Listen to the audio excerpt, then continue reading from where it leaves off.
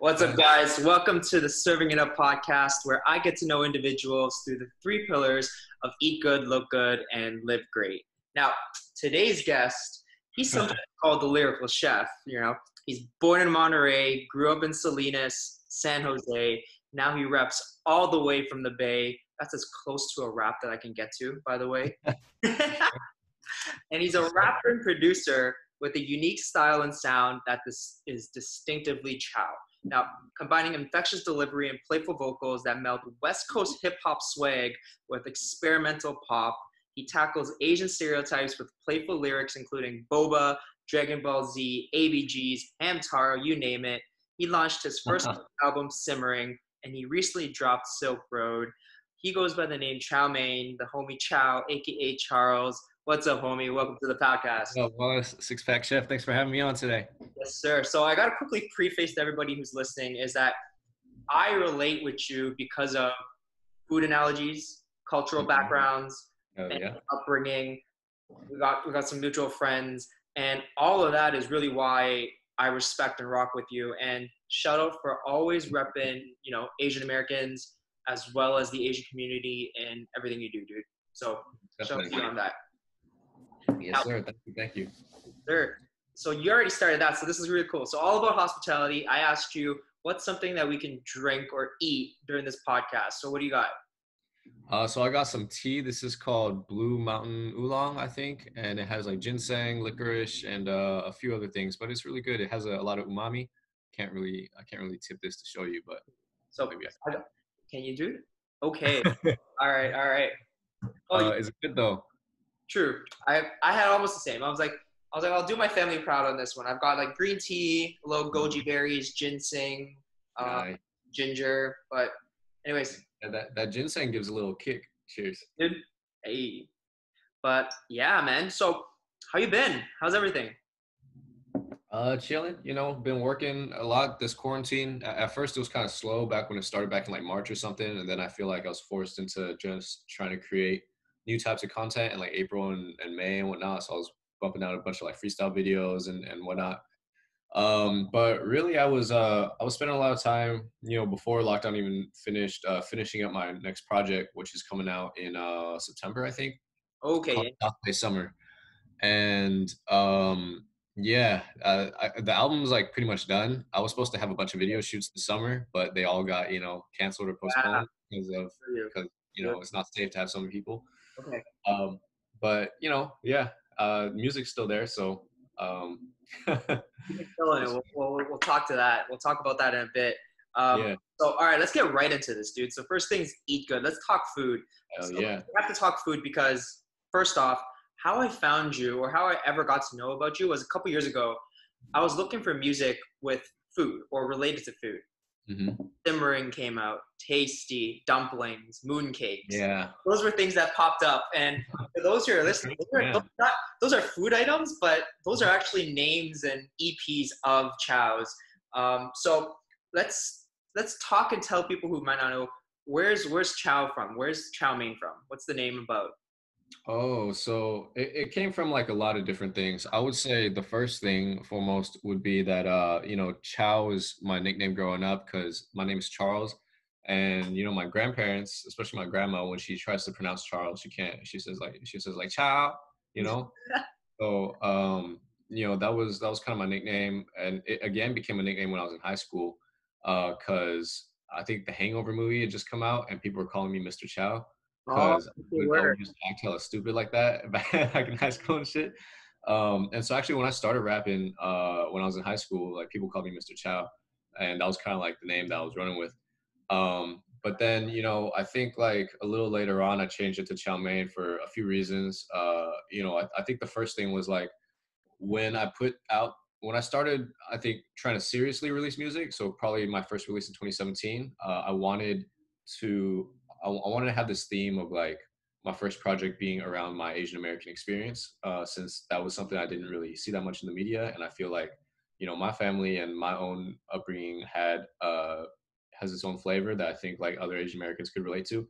So like CHOWMANE was one, it was like a pun, but two, like I felt like CHOWMANE itself, the dish is like a distinctly Chinese American dish You know, there are, there's definitely like fried noodles in China, but I think what people think of now is like chow mein is like specifically like a Panda Express type dish, Yeah. which is like it's not really Chinese, but it's not really American fully. It's a hybrid.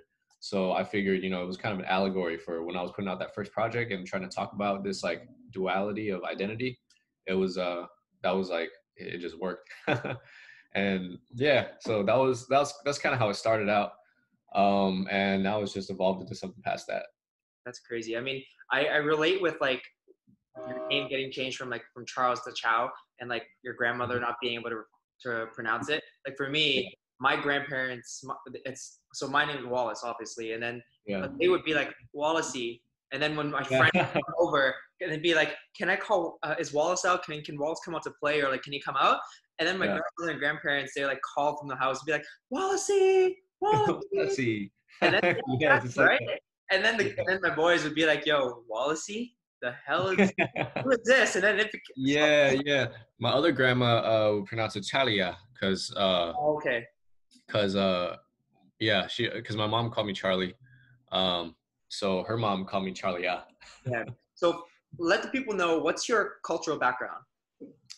So ethnically I'm Chinese. My mom's from Shanghai. But my dad's from Vietnam. He's like blood Chinese, but he's part of the wave of Chinese Vietnamese people who fled the Japanese invasion in World War II. So they went to Vietnam and they were in Saigon. And I would say like culturally it's pretty Chinese, but like a lot of Vietnamese influence, especially on my dad's side of the family. A lot of the food we cook at home is like Vietnamese dishes, and half of our family speaks Vietnamese just as much as they speak Cantonese, even though by blood we're all Chinese. So yeah, that's my background. And that whole background, all to me that sounds like is tasty food, delicious Yeah, cooking food. Like definitely, man. culturally wise, Yeah. the cultures of Vietnam, of South Asia, of Chinese, Shanghai, you've got like the best of all the worlds, dude. Yeah, yeah. How did not It's like all that? different flavor profiles too, like my parents are divorced, so my mom doesn't really cook, Vietnamese style, but she'll cook like Shanghainese style, which has Yeah. a lot of like vinegar. Yeah, it's like really sweet and sour versus Roll the wrappers like with the stick. sorry. Can you do that? She roll the. Oh yeah, yeah, yeah, yeah. Yeah. So that yeah, just all the dishes. I don't know the names of half the dishes. There's like some potato ones, eggplant ones, and whatnot. But they all have, she kind of uses the same like style for all of them. So it's a lot of vinegar and a lot of like Yeah, soy sauce and sugar. Versus, yeah, my dad's side, it's a lot of like Vietnamese influence cooking. So completely different flavor profiles. Like the sourness doesn't come from vinegar; it comes from like maybe pineapple or like tomato or something. line. And then yeah, lime, a lot of lime. And yeah, no, it's awesome being able to be exposed to all these different kinds of I think like Chinese style cooking, Yeah, because there's so much. Like people think Chinese food is a monolith, but it really is like hundreds and hundreds of different styles. for sure. Now I wanted to talk to you about. For me, I've always put it where food and music go hand in hand, right? I feel like Mm. they go hand in hand. They're like two universal languages that no matter where you're from, what culture, whatever, you can't speak or whatever, you still understand music and you can still understand food. Right. And you do that with your music. And something that you always talk about is that I like how you treat your music like food. So you treat it like a dish where your flavors are, sometimes sweet, sometimes bitter. Uh, Yeah, yeah, but there's one thing that's always happening is they're always tasty. yeah. So They're always let's tasty. talk about that, boy. What is tasty? So Well, Tasty started cause well when I was first starting to put on my music maybe like 2017, and I had just like started social media or whatever, it was on Instagram. I would just cook at home every day for fun. I would just like film myself cooking, and you do a, on the off chance I what's up? you do a lot. For those who are watching, like if you follow Chow, you're gonna get way more. You're gonna think you're following like a food account versus like a rapper. Yeah, well, I haven't been doing it as much recently because I've been pretty busy with the music stuff, but I'm gonna get back onto it. But yeah, no, I would cook just like random stuff, and at the end I would take a bite, and I think I just said like tasty like off top one time, and like hella people just started replying to the story like repeating tasty. So I was like, oh, I guess this is a thing now. So I kept kind of doing it, and that kind of movement started growing. And eventually, I decided, just make a song out of it. So the song "Tasty," actually, I have a music video for that coming out July 24th or something like that. Right. Um, but when I started putting that song together, I decided, like this phrase and this like term has become like such an integral, I think, part of my brand and kind of identity as someone who likes to blend food and music. Mhm. That uh, the song itself wasn't. I wanted it to be a little personal too, as well as fun. So, it's really bouncy, it's catchy, but at the same time, like you listen to the verses, I'm trying to talk a little bit more about my experience growing up too, and some real shit that happened to me. Yeah. So I feel like, yeah, that song was like the apex of the Simmering project, and the whole concept of the Simmering project was to present music in a form of like a food, of a multi-course meal. Yeah, yeah, you talk about that a lot of times, and I was actually just that's the next thing I was gonna say. I was like, you always tell people, whether it's like interviews or in person or whatever, that you treat an album like you would treat, like a chef would treat a tasting menu or a multi-course menu. Where for us as chefs, we try to create a story. We try to create a Yeah, story and like make you go through different emotions, through different courses and stuff, and you build your albums and your releases like that. Like you don't yeah, straight up pure hard and then suddenly yeah. off and Yeah, I mean, I wouldn't say like all of them are going to continue being like that, because this next project isn't really framed in that sense. But definitely, Mooncakes, the EP was food centric. Well, not as food centric, but it had themes here and there because it's all mooncakes and dumplings or whatever. Simmering itself was definitely like, I think it just made sense to present it that way because that was like a collection of different songs I had been working on that last year, and all these songs sounded so different that it wasn't like one whole vibe. You couldn't listen to the whole album and expect every song to be the same, so it just made sense to frame it in that sense where I kind of gave you an appetizer, I gave you something sweet, something sour, something bitter, some stuff that's more fun, some stuff that's more like serious, and a little mixture of things. And yeah, the I think, flavors is just like, yeah. I think that's why Simmering was very easy to listen to. yeah, Like it wasn't just go. You could like listen to it for various things. So it was yeah, yeah. that was dope. I dig that. And so let's quickly talk about, you are from technically Cali, Hmm. Cali, right? Yeah, right. Cali food scene is insane. It Yeah, it's so diverse out here, and I didn't learn to appreciate it until visiting other states and seeing how not up to par a lot of the non-American cuisines are. especially with like Um, Asian food. yeah, definitely. Well, when I grew up in Salinas, there was Asian food, but it still wasn't on par as with like the main Bay Area or like LA or 626, whatnot. But we did have a lot of really good Mexican food. Mm, Um, and so I think that was a difference, even between growing up between Salinas and San Jose, which are about an hour apart, maybe 60, 65 miles. San Jose is a much bigger city. Salinas is more like agricultural. okay. So we had a lot of good traditional American food and good Mexican food in Salinas. But when I went up to San Jose, we had that, but we also had amazing Vietnamese food, Taiwanese food, a little section where there's good Korean food, and yeah, definitely a lot of good Asian foods and other cultures as well. But yeah, it's just a blessing, I guess, to be here and have such ease of access to all these tasty foods. It's like you guys are like a food trend mecca. You guys like start a lot of the food trends that go to like say New York and then the rest of the world and then up here, up to north here. Definitely. And especially because like you do a lot of shows and stuff at festivals, like our boy Ty, when we do Mhm. like Asians Never Die, the 626 market, all that kind of stuff. What are some food trends or food things that you've seen at these places or that you've been around that you hate? Yeah. I think, well, the festivals that I performed at are pretty fun because those festivals, they come up with some pretty interesting food concepts, and the cool thing is like being at those festivals all day and kicking it with vendors. People are always like coming over and offering like dishes, and I kind of get to try different things. Um, I will say that it is definitely more like street food that you find there, and a lot of times street food is delicious. You know, a lot of stuff from like Taiwan night markets you'll see there, like the big squids on the what's it called, the chicken. Uh, Off top, I'm remembering one of the probably the two my two favorite things off these night markets have been one the chicken skins. Yo, They edit have that. Edit that. You're yeah amazing. Chicken with, skins, yeah, for sure. with the what's it called? What do they put on there? Like the Thai basil and Oh, you have the the tom yum top seasoning. nachos, and yeah. Yeah, yeah, that's bomb. Also this place had really good like birria, like grilled cheese. Oh, Uh, yeah, you know, instead of the taco's bomb too, but you know, you dip it in the soup and you eat it. It has uh, the lamb inside.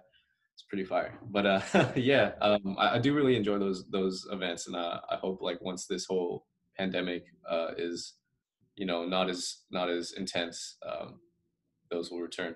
100%, like for real. When we went the first time we went to the 6269 market, I was always still blown away at the amount of like unicorn drinks and corn and Definitely, like a lot of those, they boba. make it so that it'll look cool for Instagram, you know? Yeah, no, without naming names, they're not that good. They're Yeah, not that good, man. or just more aesthetically pleasing than taste. All right. But yeah, All right, Chow. I'm gonna bring you on to a segment that I like to call "In the Weeds." So you're a restaurant guy, so you understand the terms "in the weeds." So when slam packs, services coming in, all the chits are yep. coming in. So we're gonna do a little rapid fire, cool? And you simply just give me the answer, the right All turn. right, All right, let's go. let's do this. Dim sum or pho? Again, what? Dim Oh, sum dim or sum or pho? Oh fuck. Oh fuck. Dim sum.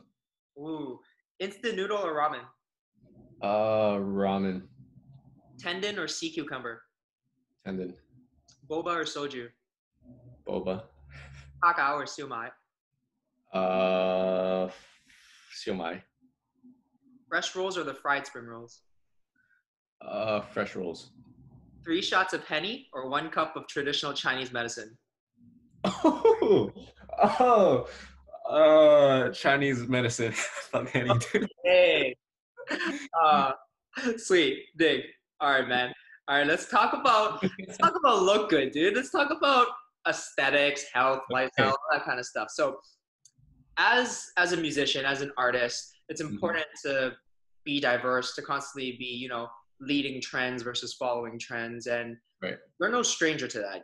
Anybody that follows you knows that you're not the typical guy when it comes to style, when it comes to look. Even your music Right. talks about that too. So, Crocs, the different types of hair, tie dye, Yeah. the big jade Buddha. You rocking the Buddha chain right now? I think I am right here. There's Oh, a it's black. all that kind of stuff. Like, where's the inspiration come from there? Or do you have a stylist, or was this something? No, I mean, I just want to express myself in my own way and be me, you know. So I haven't really, you know, dug too deep or thought about this too much. I just kind of buy things I like, you know. I like colors. I'm a colorful person. So you know, I really like primary colors. I wear those a lot. And I feel like my style changes like over time too. You know, I really I first hopped on like Crocs and Skechers like a few years ago because everyone was making fun of them. I was like, you know, these aren't that bad. Like I kind of like them. They're I comfortable. hate them, And man. yeah, bro. And then like they started popping off actually low key this like last year, maybe 2 years. Skechers or the Crocs. Skechers a little bit too. I feel like Skechers like has some changes in their design department. But I definitely see like TikTok Skechers song? does all the knockoffs of every popular shoe. You know, they have their own designs on them, which are kind of funny. So it's like uh yeah, there's that. You know, I try to, you know, be colorful, get stuff that I like, get stuff that represents me and my culture and who I am as a person, you know. So How many yeah. That's Crocs do you have? well, I have too many. I probably have probably I have like 6 or 7. Dude, I Yeah. hated Crocs when they first came out because like that's what kitchen chefs would wear. Oh yeah, that's what y'all had to wear. I just, you know, at the time I was looking for slippers, it was either Crocs or Nikes, like slides, and I just saw the Crocs first, so I was like, okay, you know. You have the ones where you can like design them on the front. Oh, I don't have pins for them. I'm not that deep in. I just Okay, have I was like, Chow, we gotta talk about that. Don't get that far. Um, I saw these Gucci Crocs. Gucci and Crocs made a collab, and it's super like blinged out and shit. I feel like you would rock those. You would get those. You would I get them for probably a photo shoot and then bring them back. yeah, bro. I've done that. I've done that for several shoots. My shoot, the ABG song, um, like when did we shot that like 2 years ago. I'm wearing that Versace robe for that scene, bro. Yeah. You know, at the Versace store, you can't actually return. So what we did was we found a loophole. If you order online, you can return. So we ordered that robe online just so that we could return it after. Is it what is the red one? Yeah, the red one. How much was that one? I forget, like 800-900. Should just kept it. I should have just kept it. But you know, like when am I gonna walk around in a bathrobe, bro? Whatever you want. I guess. Honestly, it wasn't that comfortable. It Oh, was really? it was like it was nice, but it was like a rough towel. Oh, Yeah. no If good. it was like really silky, you know, I would wear that shit all the time. I feel you. All right, let's talk about now. I think, especially for you being in Cali and LA and all that, especially with such a big, giant cultural scene, whether it's Asian, whether it's music, there's like, Mhm. I guess, like four fashion statements that happen that are pretty common, Right. right? So you've got like your sort of your overseas, the hype beasts. All they care about is just the retail price, all the brands. Um, Yep. you've got your Kevin Nguyen's, you got your Yeah. Kevin Nguyen's. You got Striped your guest tee with the Supreme bag and the dangly cross exactly, earring. That's the exactly. Kevin in uniform. You got your ABGs, your Yeah. ABGs, and then you got your corporate swag. You got your Yeah. corporate swag. Yeah. So like, I wanted to just ask you is like, are there any likes or dislikes of any of these, or which one do you be like, I gotta like slow down, or you're like, Yeah, I mean, I think I like to take elements of each, you know. Definitely I have some hype clothes, but I don't like to just buy something because of the hype, you know. There's stuff that I have from like hype brands that just were not like hype sales or not like you know, stuff that people were going crazy for, but I thought they were cool. And I think that yeah, it's a combination of things. Definitely, I feel like people put other people in boxes or themselves in boxes based on like different styles of fashion. But I think like you know, there's such a wide array of like what you can be and what you you know how you can express yourself that you don't need to be confined to these certain boxes. And definitely, I think there's people that do both. Like you know, I have some friends who went on to work in like tech and you know they're more like the corporate uniform and whatnot, but they'll still wear you know some you know they'll rock some Supreme or whatever with their tech money. um your tech money. yeah, and then I don't know, bro. It's I feel like right now there's so much more than those four, and people are just out here combining different styles, and like the industry is growing and faster than ever with like social media and like ease of entry to you know local brands doing all this stuff and creating cool new designs and concepts that there's like it's like music, bro. It's ever changing and melting together into Do yeah. do you ever get hate, or do you people ever go to you and be like, your music's great, but I don't dig your style, or vice versa, or any like that? Yeah, I mean, like online for sure. I would say like in person, yeah, people always act different in person, you know, like even if somebody doesn't fuck with my music, they'll still like show fake love and stuff and be like, you know, some back like before lockdown happened, sometimes I'll go out and people recognize me at like the mall or something in San Jose or like something else, and people want to come up and take pictures. And then, you know, they'll tag me and stuff, and I'll see like, oh shit, they're not like following me or nothing, or like not actually like fucking with the music like that. But it's cool. It is what it is, you know. And I feel like grateful in the first place to even be able to, you know, reach an audience like further than what I than just people that you know already resonate. You know what I mean? Because that means like the message is spreading out there to further than like what you can actually see in terms of just like numbers and stats and whatever on the internet, which is like you know what traditionally you know managers and labels and whatever are looking at. So it's cool. It's cool seeing that impact, and you know, it's a sign of success. Sweet. All right, dude. We're gonna get into now the next set of rapid questions. So it's called reps and sets, dude. So Reps and sets. All reps right. and sets. You ready? It's gonna be this is Okay. gonna be a little shorter one because pretty easy there. All right. Gucci belt in a side bag or off-whites and Balenciagas? Oh, wait, Gucci belt and a what? Side bag. Um, I'll go with the off-whites and Balenciagas. The Asian SWAT mask or the arm sleeves for driving? I just gotta say the arm sleeve because I'm from San Jose, Ah, and that's like the code here. I mean, I wouldn't personally rock one, but you know, that's just like I feel like it's the culture to my city. yeah. This one I already know the answer, but I got it up. Shoes in the house or no? No, oh, Thank fuck no. I'll just get off the podcast. Unless they're house slippers, though. I guess if it's like if you have hardwood floors everywhere and it's cold, then the house slippers are acceptable. Live in Cali. There's no cold over there. Hey, bro, San Francisco gets pretty cold. All right. But anyways, all right. Let's get into live great, dude. Let's talk about you, your upbringing, sort of as a brand, and everything. So your story is very similar to mine, where we have some common things, such as like obviously immigrant parents, besides cultural background, Chinese, all that stuff, food. But your grandparents came over and then they worked in a restaurant. They worked in restaurants, and then they did that for like 10 years, and then they finally opened up their own restaurant. Right. And it was crazy how that happened too, because sorry? It was New Tokyo, right? It was like a Japanese spot. Yeah, New Tokyo. So my grandparents came over with my dad and two aunts and uncles, so them and four kids as refugees after the Vietnam War.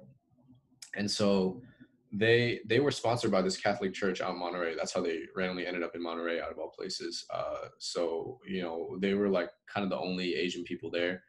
They didn't speak any English, and so they eventually found a job in Marina working at this Japanese restaurant.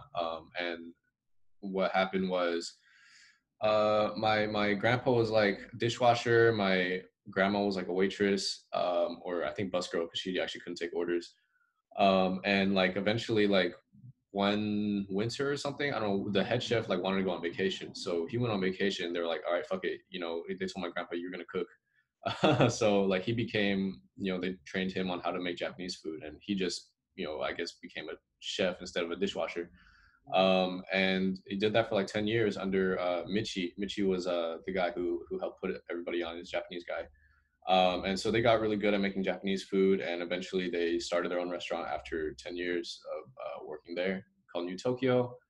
And yeah, they had that for a while. I think they sold it when I was in high school.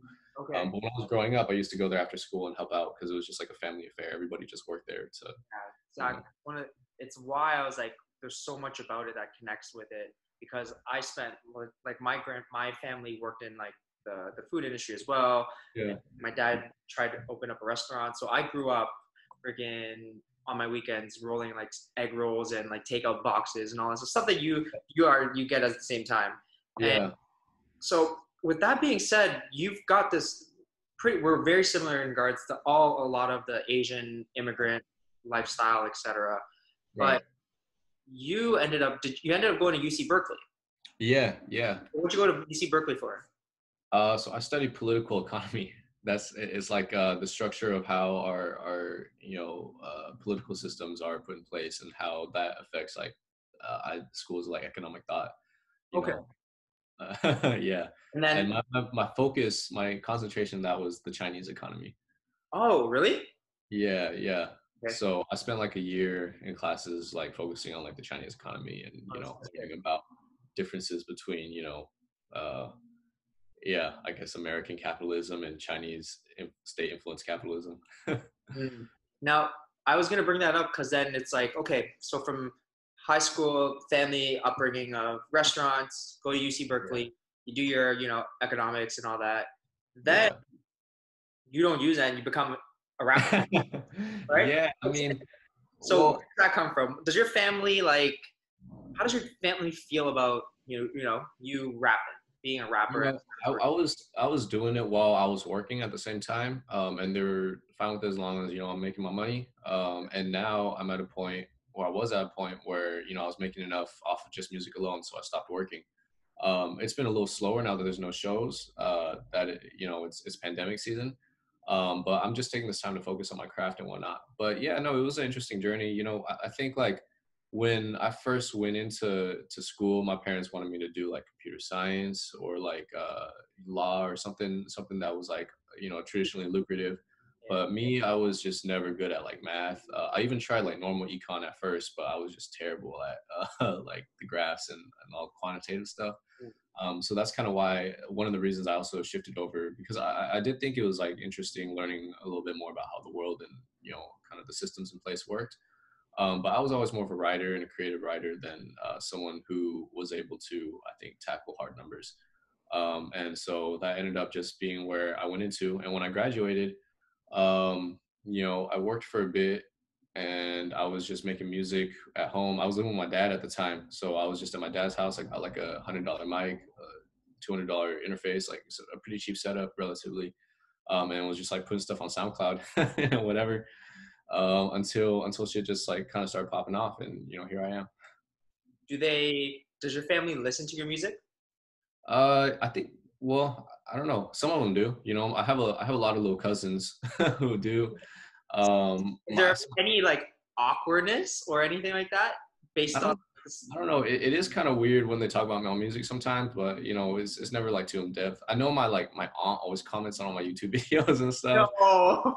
Yeah, and then like everyone has like different opinions too. And my mom, she's more like she doesn't really know much about American music, and she's framing it through like Chinese music. So she's just like, oh, I think you need to like wear makeup. I think you need to like get your hair more Uh, like a K-pop star. I think you need to like dance. I think like all this stuff like is she more wants to traditional. be like 楼的娃.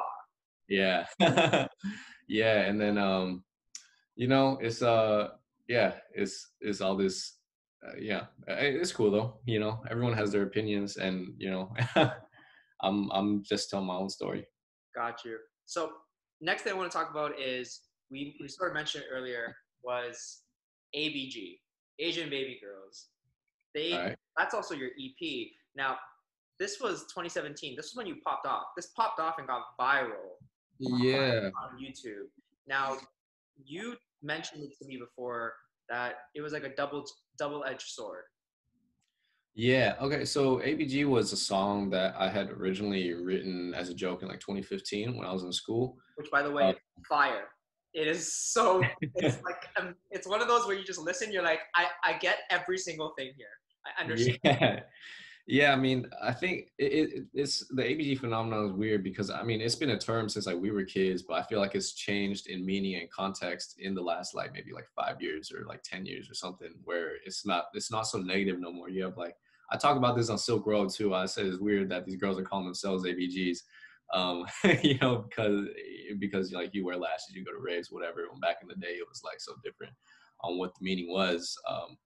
And so yeah, I mean, it was like when I put that song out originally, like on my SoundCloud before anybody even heard it in like 2015, it was me and this rapper K Sung from LA, Okay. Korean dude. And so we were just I think we were just really high and we were making music one night, and he was like, hey, it would be funny if we made a song about like ABGs, because like it was just like something that we were seeing a lot. And so we wrote that song, put it up, and then it went like I feel like underground viral or something at like a few of like the Asian frats in like Berkeley and USC, UCLA, and like around California. But just like as a joke song, because it wasn't properly mixed and mastered or nothing. It was just like us fucking around on like a laptop mic. And then so when I started putting together the Mooncakes project in 2017, I was going through some of the old songs I had. So Dumplings was one of them, ABG was another one, and then I was working with Jordan Garrett, who goes by Jiglo Frost now, and he was saying like, bro, this one's a hit. Like let's do something. Let's make it better. And so I hit up K-Sung again to see if he wanted to hop on the song, but he stopped rapping. He started working. I think he's like an investment banker or something now. But so yeah, so I was like, fuck it, I'll do the other verse. So I did two verses for the song. And then I think originally actually I hit up Dave Steezy from HBK Gang Okay. to hop on the song too, and he did drop a verse, but it just wasn't as like relevant that as I thought it would be, or as I thought it could be. So the original verse was that like the second verse, the been barred out since San Diego, geeked up in San Jose. Yeah. And then that was the one I wrote in 2015. 2017, when I decided to just write the other verse, I made it more descriptive and just like talked about like all black once you go out, brown hair turn blonde now, all that. And yeah, we put the song together. It came out on the mixtape or the EP, whatever. And then like a few months later, I met somebody on set of another music video for Dumplings, Sam Lee, and he heard the song. He's like, "Bro, let me give you money and let me direct it, and I'll make a legendary video." And that's how the ABG video came about. Which was legendary, literally. Yeah, It's like an anthem. It's I love it. It's so fun. It yeah, sort of reminds me of like The Hangover or any of those kind of party videos. Um, yeah. And that video took a lot of ideation to get to that point. We ran through so many concepts. Like originally, what we were gonna do for the video was it was gonna be like following a girl. It was going to be a story where there was a girl who's a main character, and she was, at the beginning was going to be her getting out of bed, getting ready, like doing all the ABG stuff, and then like there would be a twist where it turns out like she's like an assassin or some shit, and then like it turned into like an action movie and whatnot.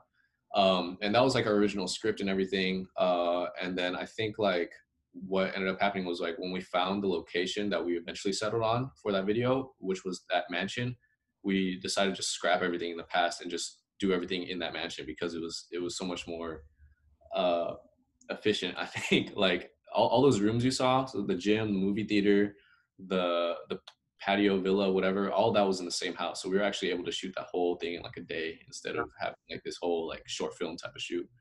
And yeah, it came out the way it did, and we were pretty happy with it. that's great. That's great. Next thing I want to talk about is, do you, because of how you portray yourself in regards to your style, the things you talk about, representing the Asian community and all that stuff, do you ever get hate in regards to people going? It's like for us, a lot of times, I think it's not as bad now, but more people being like, "Why are you trying to be black?" or "Why are you?" Like, Oh, I see. you know? Yeah, I mean, I feel like I haven't gotten that much because I feel like my music, I've always tried to be completely authentic to being Asian and talking about that, and I am definitely doing it through a black art form in hip hop, and I'm very grateful that I'm allowed in this space. Um, I would say that the only, I think, like negative experience in that term have been, like I did a show in Santa Cruz. I think I talked about this in another interview once, but I did a show in Santa Cruz like 2 years ago Okay. at the Catalyst. It was like a college show for UC Santa Cruz. And these white kids came to the show and they brought like calculators and they came up to the front. They're trying to toss the calculators on stage. And Really? like, yeah, yeah. But I mean, I wasn't tripping because I was like, damn, you guys paid tickets. So I'm getting paid for you to come in and toss these calculators. So it's cool. Um, and there's like other times where it's just like definitely like I'll show up to shows and then the guys working there are like, oh, are you like sound engineering tonight, or are you like, what are you doing? And I'm like, no, dude, I'm performing. You know what I mean? But yeah, in terms of like outright hate like that, I haven't encountered too much, fortunately. Which is good. It's good Yeah, because yeah. it's something that I feel like a lot of, whether it's any, especially when it comes to hip hop, anybody that's not from, that's not maybe not black, they'll get that hate sometimes, you know? Well, I think like also I've been like fortunate enough to come up in a diverse area like the Bay Area where it's pretty common to see like a lot of people from different backgrounds coming together and doing things. I feel like we're not as segmented in that like our friend groups that you see a lot here aren't just all one race clicking together.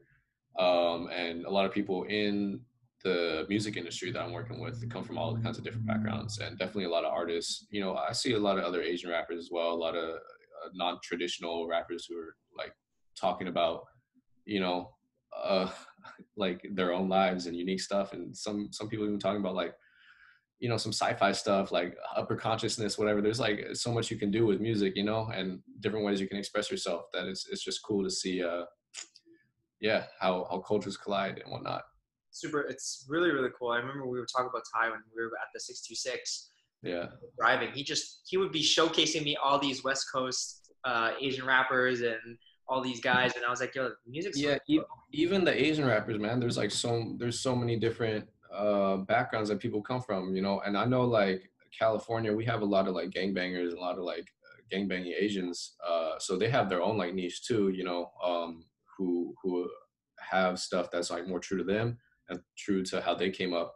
But at the same time, you have people like me who come from like different backgrounds as well. When I'm not trying to be something I'm not, you know, I'm talking about my own experiences as well. And yeah, it's cool seeing, I think, every spectrum. Like I even know a guy down in LA who, you know, he works in finance as well, but he's like a really talented singer and rapper. So, you know, he talks about his like day job and stuff, you know, in his music, which is like, you know, traditionally something that you would think is uncool, but you know, he pulls it off.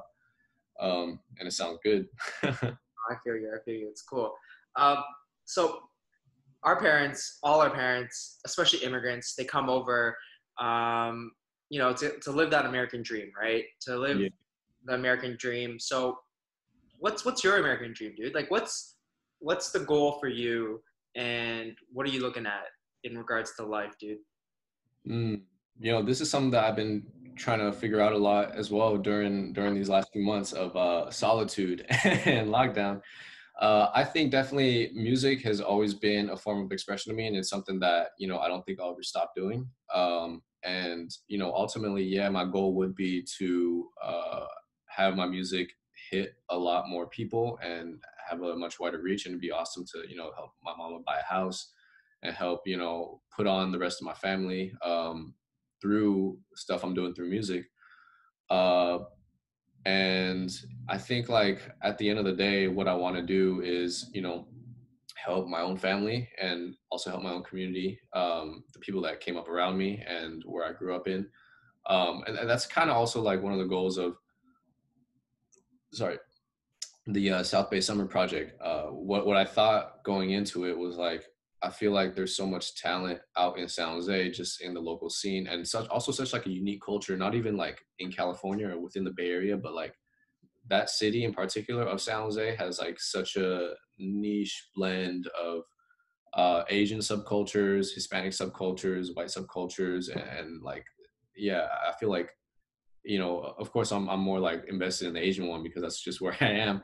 But like, yeah, I feel like the Asians there act different from Asian people like in any other city. So I kind of wanted to put on for that community and you know, talk a little bit about that. And if I can do that through music, then that's that's the best way I know how. Is there like a show or a concert or a country that would be maybe like the place you want to perform at? Like hands down. Oh man. Well, it would definitely be awesome to perform at something like Coachella or Lollapalooza. But I think eventually I also do want to go into China. I think the Chinese market would be awesome to tap into. I just need to brush up on my Chinese, which has been something How that, good is your Chinese? Like Cantonese, Mandarin. yeah, my Chinese is pretty elementary. Both in both. You know, my mom spoke Mandarin to me growing up. My dad spoke Cantonese, so um, I have like a 5-year old probably comprehension level. Which one would you rather perfect first? I feel like I would rather perfect Cantonese right now, just because like where I am, most of my Chinese speaking friends all speak Cantonese, so you know, it would make more sense and able to just be able to talk to my friends. But in terms of, yeah, I think Mandarin is definitely, I guess, more widely applicable since, you know, it's the main language in China, and that's like, you know, but yeah, that's just me though. I feel you. Me too. Same thing. I Yeah, I I wish I could speak better Mandarin. Like my Mandarin's okay. Like I have, yeah, I always tell people whenever someone asks me, I'm like, 对不起，我的普通话不好. But I yeah, can say that so smooth that they think I can say the rest smooth, and then they yeah. like bombard me with just regular Mandarin. And I'm like, I can't. Yeah, yeah, yeah. That always happens. I'm like, Yeah. sorry, I can't. And then I go back to English. But um, what I wanted to ask next was we're gonna go into rapid fire YOLO. It's gonna call Alright, YOLO. okay. So we're gonna get right into it. Dumbfounded or Jin? I guess dumbfounded. Ooh, Blackpink or BTS? Blackpink. Wayne or Fab? Wayne. Biggie or Nas? Nas. Jackie Chan or Jet Li? Jackie Chan. Okay. All right. So I'm gonna now do something. Is I'm gonna share my screen, dude, and we're gonna go into social hour. So I'm gonna dig into a little bit of your socials, a little bit of stuff, and we'll get some behind stories about it. Cool. Okay, sure. All right, let's do this. Share the screen.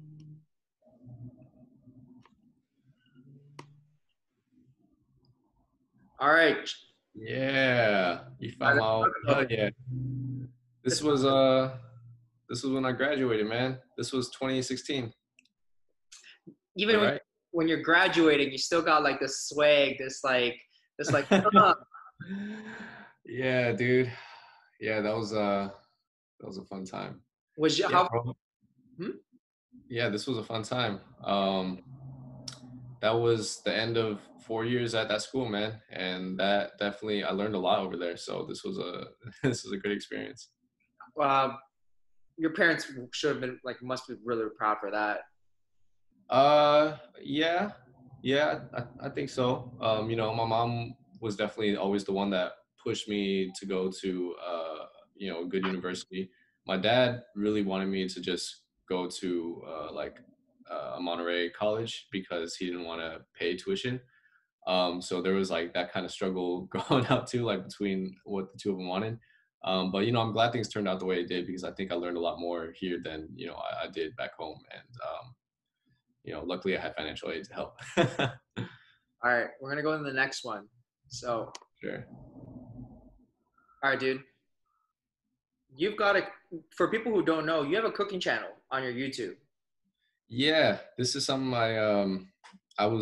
I've been doing like on and off. I'm starting to do it again. I actually just put one up today. Yes, you did. With pho. Um, yeah, for a little bit I did want to put out like a regular cooking series, but I think it just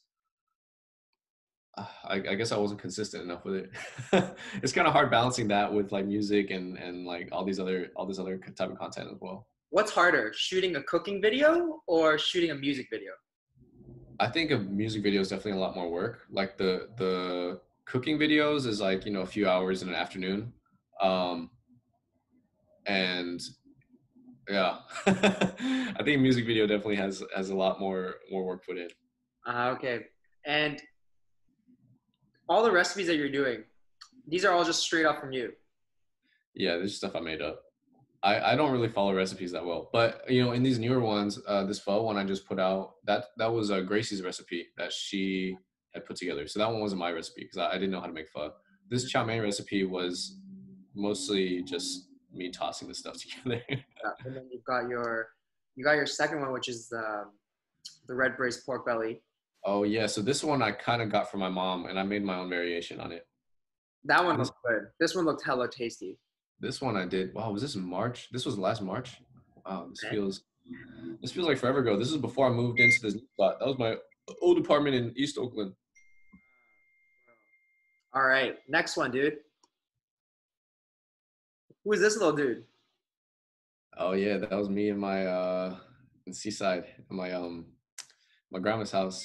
Gangster on this one. I think can I see Is that like a is that a cigarette? it's Or a lollipop. I think my mom tried to pierce my ears that night. I distinctly remember that because it was like painful and I was like, no, like don't do it. That shit hurts. So she didn't pierce it. I'm gonna try to zoom into this. I don't know if there's a mark or something. I don't think so. Oh, maybe not. But yeah, that was, yeah, that was my costume that year. I don't remember how old I was, but I was a little kid. Hold on, that was a costume for real. Yeah, that was my Halloween costume. I actually thought you were just playing with the caption. You're like pretending it was Oh Halloween. no, that was my Halloween costume. I went around the neighborhood like that. What are those shoes? Those shoes Yeah, I wish I had that drip still. totally could. You totally could pull it off. Yeah. All right, next one, dude. This one specifically painting. Yeah. Oh, let's talk about painting. Like you do a little bit of it. You've been posting quite a lot about painting and art and stuff like. So, is that like something you about or? Yeah, I mean, I'm just fucking around for fun. This was honestly, dude, I was on a good amount of acid when I did this. The most amount of creativity, you know? Yeah, but you know, this was it kind of is something, you know, it's like a school of koi fish on top, and on the bottom is also it's like a mountain valley, and there's like a little blue lake down there in the middle, and that school of koi fish on top is supposed to be inside that little lake. That's the Is this message an aerial? Is this like a top down or there. Well, the top half is the top down, and the bottom half is the whole shebang. so this is this part right here Yeah, that is is inside down there, that little blue patch. Oh, to the right. to the right. Uh, down to the left. All right.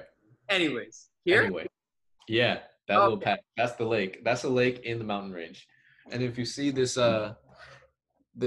painting up there, this Chinese painting of the mountains, it's kind of inspired by that. Okay. I mean, when if this hits millions of dollars, dude, I'm so excited. I'm so I excited. lost I can I tell lost that people piece like, already. what, I lost that piece already. dude? I think I lost it that day, bro. You could have I been the don't know. next Banksy, man. Yeah, somebody stole it. They knew it was too valuable. I was gonna be like, I would have known the description and I would have been able to curate it all. All Yeah. right, last one, last one. Just this one. This one. Yeah. Yeah, my mom and my grandma went to Mongolia like last year. That's my mom on the left and my grandma, and you know, they can't travel anymore because of what's going on, but I didn't go with them. It looked like a lot of fun though. Mm-hmm.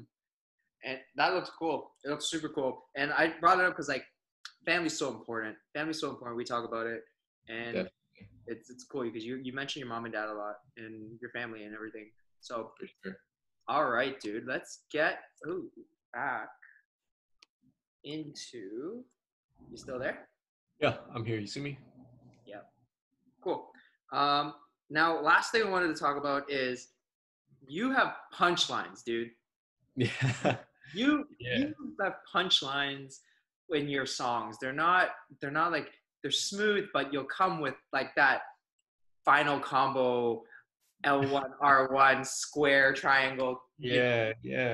I Um, think, yeah, that what's just came the with like how I started rapping, you know, like I listened to a lot of punchline rap when I was starting to rap. When I was in like middle school and high school, I listened to like a lot of Wayne and Fab and like Los and like Gambino and whatnot. And you know, all the yeah, these were guys that kind of I've emulated, especially Wayne, dude. Like when I was starting to get into hip hop, um, well, when I was starting to get into hip hop, you know, my uncle put me on to a lot of like West Coast stuff. He listened to a lot of like Pimp music, oh, Too Short and Snoop Dogg, and that was like cool, you know. Like I liked it, but it didn't like inspire me in the same way until you know I started getting into like more punchline rap, and I was like, now that shit is like funny, and that was like kind of what I wanted to do. So I started out like writing in that style when I started writing, and so um, yeah, I think that's something that's. I think my style's definitely evolved over time, but that's something that has always like kind of stayed. Like I'll try to if I can't figure out if I'm trying to tell a story or if I'm trying to like say something and I can't figure out what to put in the next line, I'll throw in a punchline instead. true. Yeah. I want to bring that up because you've got some really good ones, and I'm gonna read them out. I'm gonna read punchlines. Oh, They're all right. so good. Um, Here, I'm gonna try something different. I'm gonna maybe say half and see if you can finish the other half. All right, sure. I'll see if I remember. She's Taiwanese, but She drink like she Korean. I'm stunning like Jack Ma. Oh, my chain from Alibaba. A mooncake red bean in the bread roll. Uh, fuck. What's the next one? Okay, we're being in the verbal. Dodge mama, yeah. For the red envelopes. Okay. Milk tea with the sago and taro. Balls in her mouth, make her look like ham taro. Crazy. I might be chow mein, but I go. But your bitch call me chow fun. Oh, but I go hard like old rice. Now the other one's a good one too. Yeah. I'm counting numbers like Sudoku, sipping lychee flavor boba soju. Numbers like Sudoku, lychee flavor boba soju. Oh man, this is from Dumplings, I know, but it's been so long since I did the song, I can't remember the next line. All right, I'll pull it out. I'll say the whole thing because I need to do it justice. You can't have it like that. I'm counting numbers like Sudoku, sipping lychee flavored boba soju. Thought I told you, getting tail like I'm Goku. Oh, get it till like I'm Goku. That's what I said. Yeah, I forgot about that. I thought it was gonna be show you or something Uh, like yeah, salt. this one should be pretty easy. She's Vietnamese. Mommy Vietnamese. She's sipping VSOP. Oh, Yeah. I love it. And our last one is I got M's on my mind. Like I'm Majin Vegeta. Bam. Punchlines all day, dude. I mean, Man. that's it, man. This is a wrap. This is fun. I want Yeah. you take stages all the time. You get stages. You're always doing shows and stuff. The stage is yours now, Charles. Let the people know about anything, any drops, where they can find you, all that stuff, merch, etc.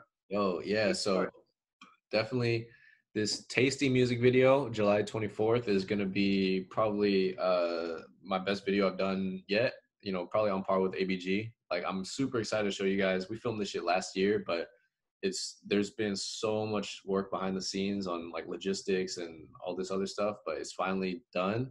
And it's gonna be a lot of fun. That's coming out. I got a song with Guapdad 4000 coming in August called Ice JJ Fish, and that one's also gonna be a lot of fun. And the album South Bay Summer comes in September, and like the whole vibe of this album is just like, you know, it's pretty upbeat and lighthearted, and it's something that you can cruise around and have fun to. And you know, it is about a South Bay summer, like particularly probably like last summer, but I think it's something that has like a little flavor for every season. So you know, you're not limited to listening to it in the summertime. But yeah, that's about it. Those are my new drops coming out soon. Check me out on whatever, man. What is it? What's your website? ChowMane.com. And then Instagram, ChowMane. I think my Twitter is large ChowMane because ChowMane was taken. you on TikTok? I am on TikTok. Man, I gotta use TikTok more. My TikTok's also just ChowMane. You gotta use some TikTok and like get some song up there and get fire. Yeah, man, I'm on it. Good fire. All right, dude. Well, that's pretty much it. Thanks for joining me, dude. Appreciate it. Yeah, man. As always. Appreciate you. Once this whole Kobe thing's done, I'm coming back down there. We're gonna go cook it up. Man. Stuff. That sounds good. All right, homie. I'm Okay. log off now. Peace. Peace, brother.